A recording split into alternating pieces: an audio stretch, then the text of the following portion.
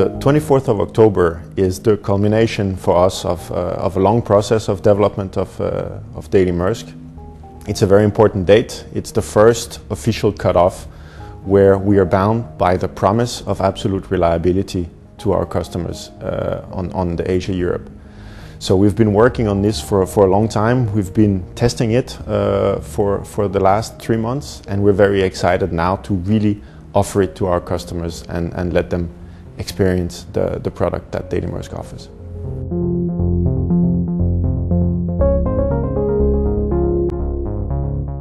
Well, when we started the project, we have a goal to deliver 95% on-time delivery across Maersk Line.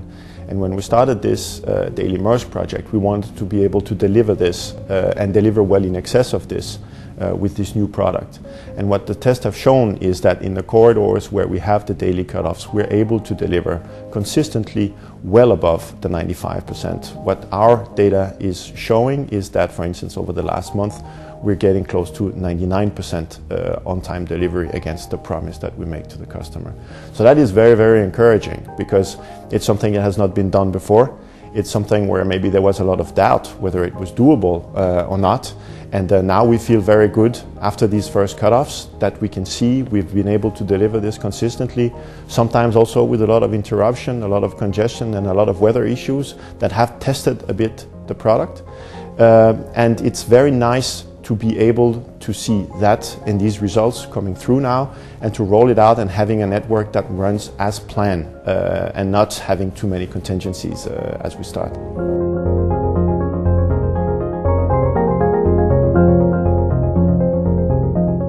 Well, we have to be always humble. We have had a test period that has been very promising, so we're feeling very good today about rolling the product out.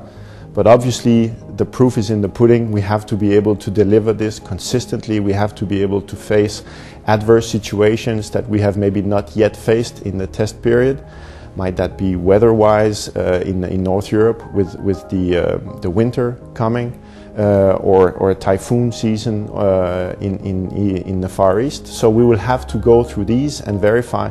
But we've had already quite a few things that we have had to put up with during the test period, and we can say that the product has been able to withstand them and pass these tests with flying colors. So we stay humble, we have to deliver. It's a long marathon we've embarked on, but so far we're feeling very good about it.